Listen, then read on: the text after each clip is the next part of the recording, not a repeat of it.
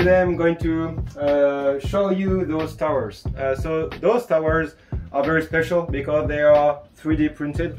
We have a company that makes automated EC pH monitoring devices, and we also make this kind of things because last year we did that with leftover filaments we didn't use, and I thought it was a good occasion to show you guys how it works. So basically those are 3D printed towers, open source 3D model, and this is very interesting because they thought about a lot of things. They thought about people that want to start hydroponics with some kind of towers like that. This kind of towers is very simple and easy to understand.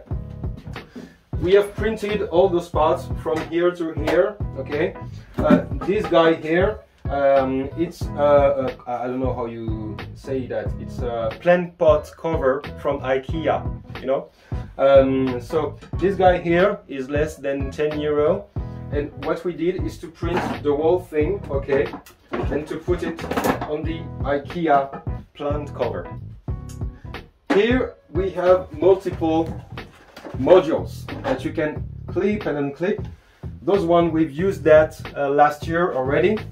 So how it is inside, so you have well, at the beginning you will have an aquarium pump within this pot right here. The pump will push water from the bottom to the top with a tube that we will put at the center of the tower, okay? So you will have a flow of water going from the top to the bottom, to the top to the bottom, okay?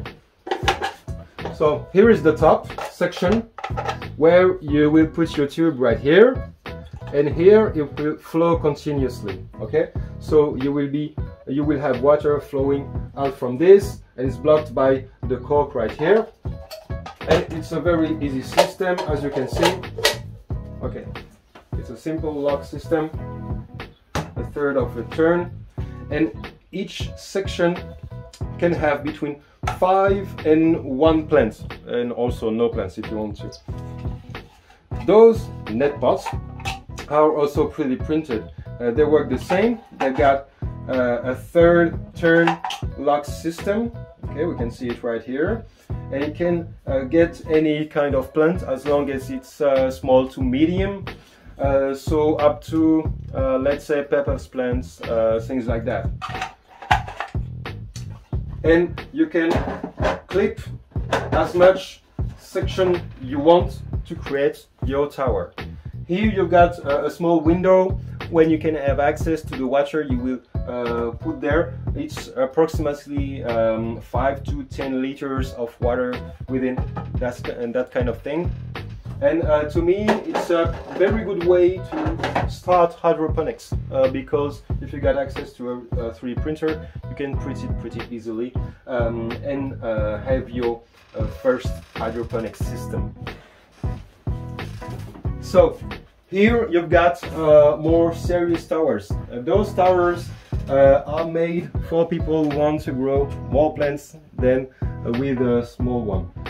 Those one have the same sections right here, and you can see those sections, they have holes right here to allow you to hook them up to support that you will put on the upper area.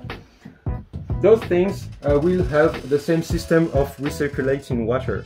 So instead of the IKEA pot, we are using this kind of plastic box to make our water reservoir. Basically what we do, we put it here, we put water in it. There is a big pump in this tank. The pump is 3000 liters per minute, no, per hour, sorry. And this pump will push water to the upper tubes. The tubes are split and will go into the upper side of those towers. The water will flow there, and we go to the bottom section where you will have some kind of termination for those towers where you will be able to put an outlet tube that will go back to the water reservoir. So you have a very flexible installation where you can add modules, you can remove modules, you can choose the sizes for each one. You can choose to have only plants at the bottom and only make a blank section right here, so you have no plants, because you can put some big plants right here that will go down, you know, and do it as you will. You don't have standard systems in hydroponics right now, so we all have to create new standards. So quick questions. Do you find it interesting? Is that something you be interested to see available at our store on greenpanic.com? You can let us know in the comments below. Well, talk to you soon.